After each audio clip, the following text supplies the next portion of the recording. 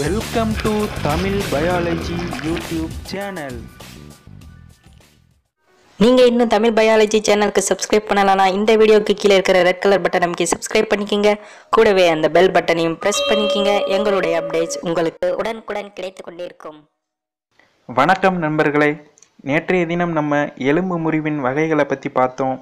இன்னைக்கு எலும்பு முறிவு குணமாகுதலோட நிலைகளை பற்றி பார்க்க போகிறோம்.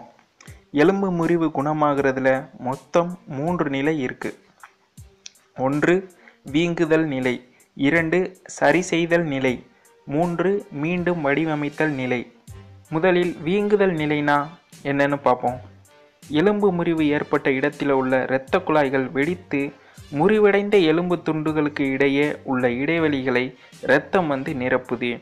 இந்த இரத்தம் உறைந்து ஹீமடோமாவை ஏற்படுத்துகிறது.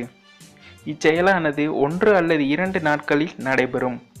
இப்பகுதியில் உள்ள மென்மையான திசுக்கள் வீக்கமடைகின்றன.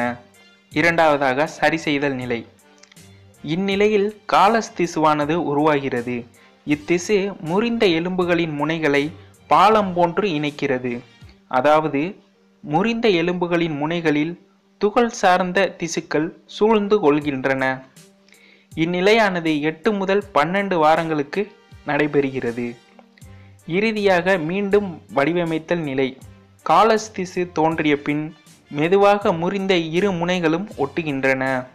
இப்பகுதி மெதுவாக அழுத்தத்தை தாங்குதல் மற்றும் தசை நார்களுடன் இணைதல் போன்ற செயல்களில் ஈடுபடுகிறது. இப்பகுதியில் ஏதாவது ஒரு குறைபாடு இருக்குமே ஆனால் அது அச்சுவார்த்தல் முறையில் சரி செய்யப்படுகிறது.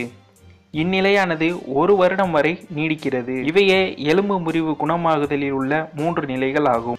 இந்த வீடியோ உங்களுக்கு பிடிச்சிருந்தா லைக் பண்ணுங்க, உங்களுடைய கருத்துக்களை கமெண்ட் பண்ணுங்க, உங்களுடைய நண்பர்களுக்கு ஷேர் பண்ணுங்க.